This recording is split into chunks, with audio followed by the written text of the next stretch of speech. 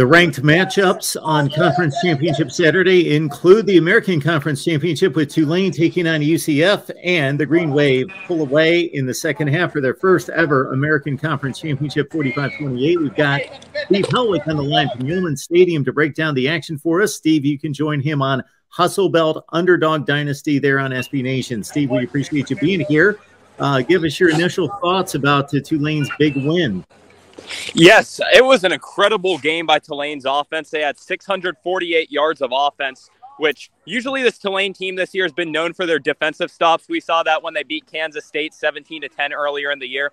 But today, it was all about the offense. Quarterback Michael Pratt delivered the game of his life. He had 394 yards and 4 passing touchdowns, and 3 of those passing touchdowns were over 40 yards. Tyjae Spears, he had a season-high 202 rushing yards. He couldn't be stopped. Tulane, I think, had 5 or 6 plays that spanned 40 or more yards in this game.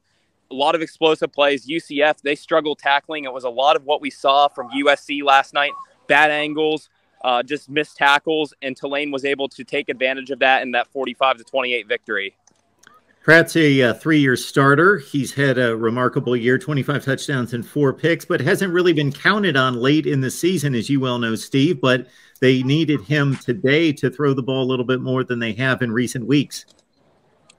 Yeah, Tulane decided that their passing offense was going to be the one that took over the game tonight. It wasn't too many deep passes, but it was a lot of hitch routes where UCF just took bad angles, and the Tulane wide receivers were getting on these islands, and they were beating UCF's cornerbacks. I mean, we saw in the, I think it was in the second quarter when Lawrence Keys had just a simple hitch route, made one defender miss, then he's 43 yards off to the house. Later in the game, Tulane gets a 60-yard pass to Shea Wyatt where he just makes one defender miss, and he's to the house. So this whole game was just about making one defender miss, and Tulane did a really good job of exposing that for UCF.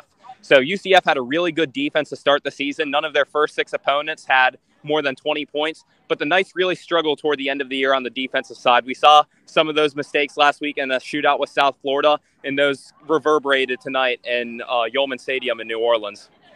Steve Helwick with us from Hustle Belt and Underdog Dynasty to break down Tulane's win over UCF. Also, of course, the Green Wave righted a lot of wrongs from their earlier matchup against UCF, in which they got torn up on the ground. Of course, UCF comes in with the 6th-ranked rushing offense in the country. Your thoughts about Tulane limiting them to 3 yards per carry tonight?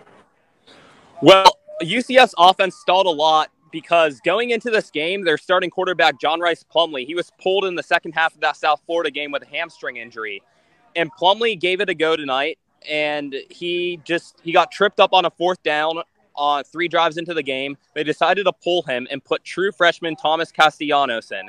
Now, Castellanos' college career had been limited to 8 passing attempts and 7 rushes before. So you're putting in an inexperienced true freshman against one of the AAC's top defenses, and the result was exactly what you expect. 4 3-and-outs in 5 possession span, and ultimately they put Plumlee back in. Plumlee said he thought he was better to go later in the game. He just said that in the post-game press conference.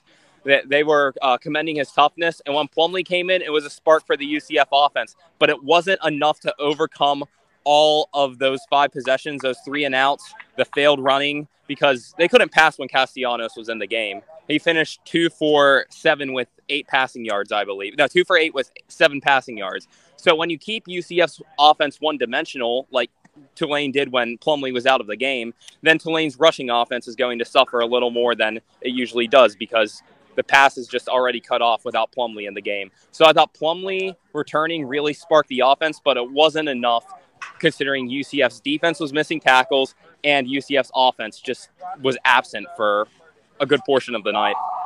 Tulane bounces back from a 2-10 campaign last year.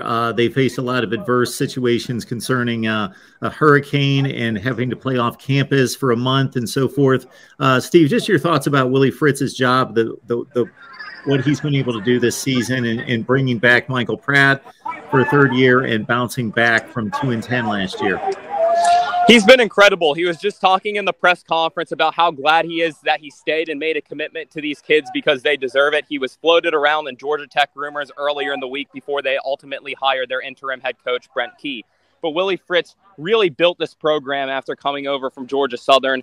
And Tulane, they hadn't had a season better than 7-6 since joining the AAC. And a 7-6 season was viewed as progress because before Fritz got there, Tulane was a perennial 2-10, 3-9 team. Yes, last year was a weird year with the hurricane and living in Birmingham, and the players was just talking about how that made it stronger.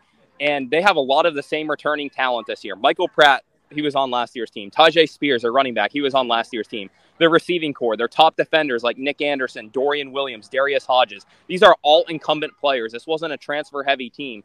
They all stuck together, and they had a lot of talent in that roster. They just had to overcome a lot of adversity, close losses last year to good teams like Oklahoma and UCF and Cincinnati. And this year, everything came together. This team had a strong power running game. Michael Pratt grew as a quarterback, and the defense just made a lot of convenient stops at the right times. And that's why Tulane's 11-2 AAC champions, and they're headed to that Cotton Bowl. They're expected to play USC. That's going to be a pretty good game on January 2nd.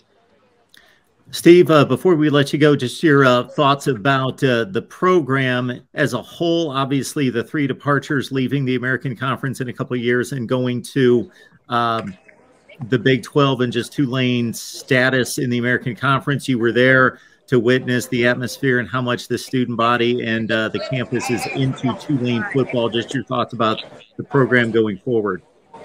This is a program-changing night. I was at the AAC championship game last year with Cincinnati, and that was a wild night there, a great fan base.